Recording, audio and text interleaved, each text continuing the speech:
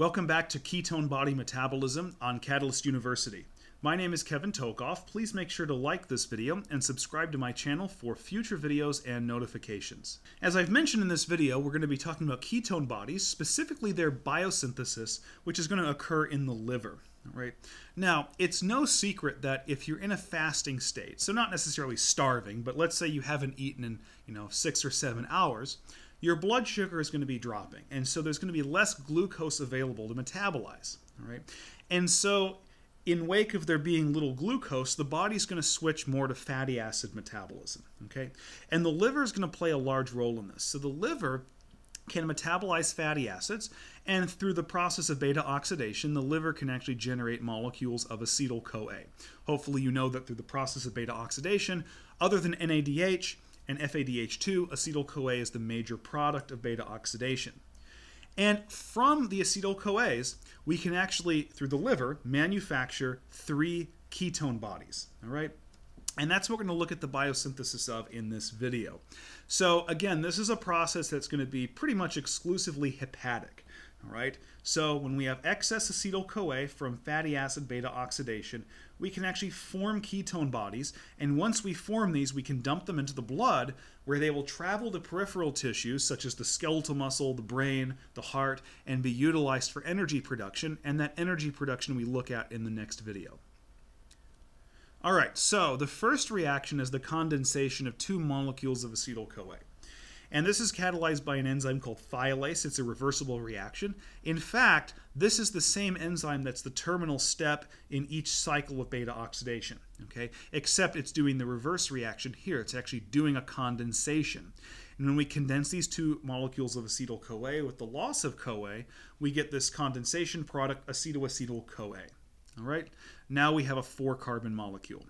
Now, we're going to convert acetoacetyl-CoA into this molecule, usually abbreviated as HMG-CoA, but its full name is Beta-Hydroxybutyrate-Dehydrogenase. Okay, it's this molecule right here.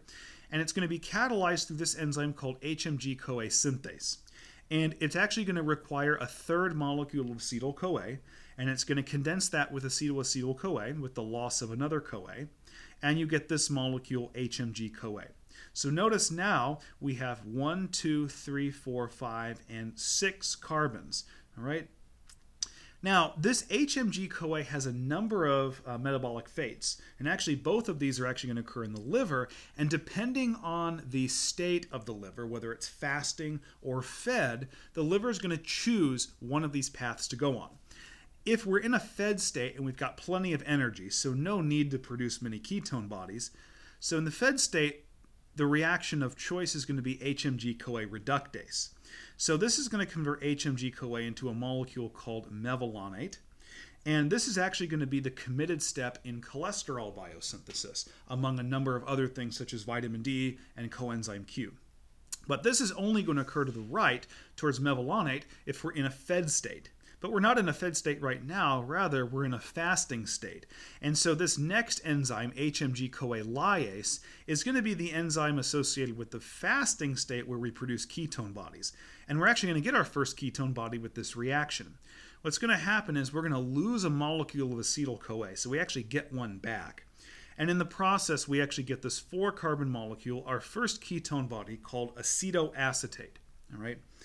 So acetoacetate is a true ketone body, and actually out of these 3 ketone bodies, really only 2 of them are ketones. That is acetoacetate and acetone. This one, as you can see down here, beta-hydroxybutyrate, does not actually have a ketone functional group, so it's kind of a misnomer, but it's still considered one of the 3. So acetoacetate can actually be used for energy production. It can be dumped into the blood and travel to peripheral tissues for energy. But acetoacetate can also do 2 other reactions to produce the other 2 ketone bodies. The first and most notable is Beta-Hydroxybutyrate Dehydrogenase. At least in the direction from acetoacetate to beta-hydroxybutyrate, it's going to consume a molecule of NADH, and so it's going to reduce this ketone right here into an alcohol, okay, a secondary alcohol. And this is also another ketone body, even though it does not actually have a ketone functional group. And so beta-hydroxybutyrate can also be used for energy, in which case it's dumped into the blood and it goes to peripheral tissues, as did acetoacetate. But there's another reaction here, and that's acetoacetate decarboxylase.